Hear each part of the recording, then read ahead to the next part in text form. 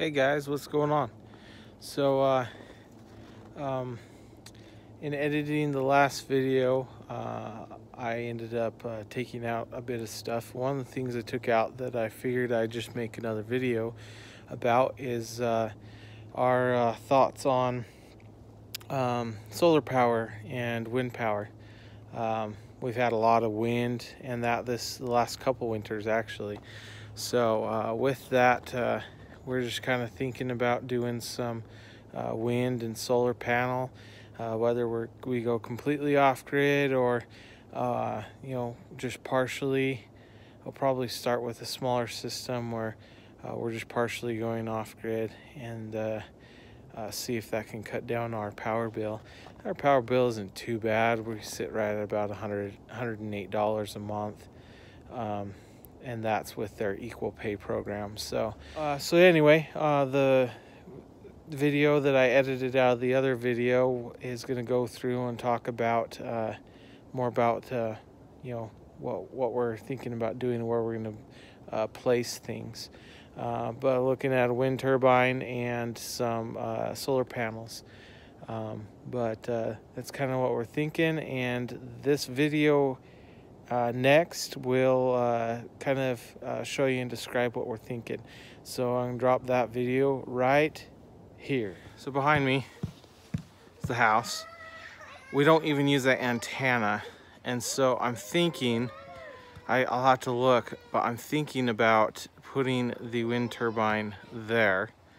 That's a pretty good spot. It's wide open to where the winds come from, because the winds are usually coming from this way through this way. They also sometimes come this way. So I was thinking about doing the wind turbine up here. I don't know if I can use that same thing or not, but this corner of the house is kind of where I'm thinking to put the wind turbine. And then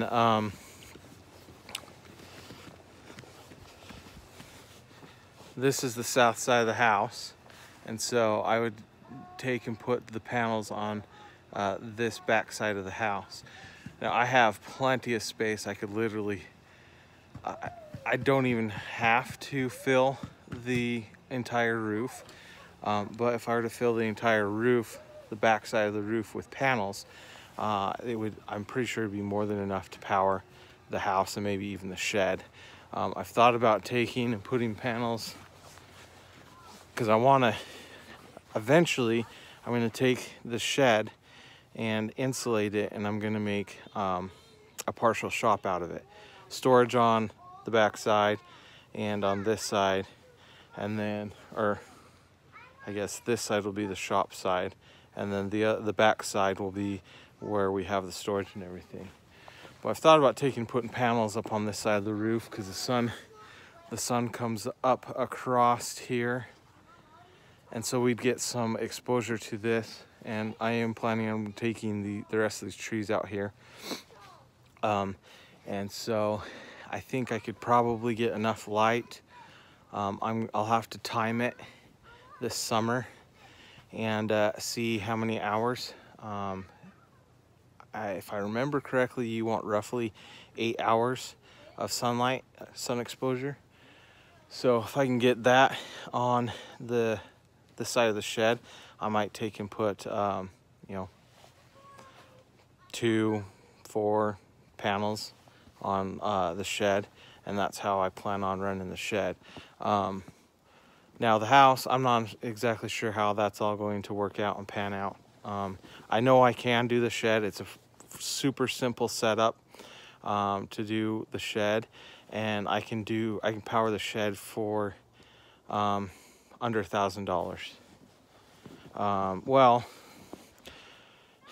with depends on the batteries. If I just do a couple marine batteries, I could probably do just fine. If I decide to go with lithium batteries, which are going to be best, it's going to be more. But as you can see, the roof, the back side of the roof, I mean, I have tons and tons of space, and I'm seriously considering just putting panels on this portion of the roof from bottom up. So it'd be 2 rows of panels.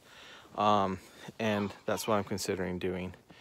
And then the shed, like I said, put some up on the shed.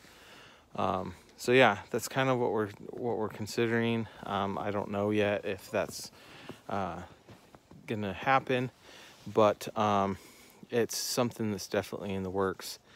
And then, you know, if I end up doing it, for sure we'll make a video about it and what it takes to put it all up. But anyway, some future things. But yeah, so little announcement as far as our status at this property. So we have looked at getting some bigger property, and at the moment it just isn't in the cards. So it looks like we will be staying here for a few more years, which is no problem. We can make things work. So we'll definitely have more projects for this place to come. We still plan on getting, whether it's up here or heading back into the lower 48, we definitely still plan on getting some land in the future.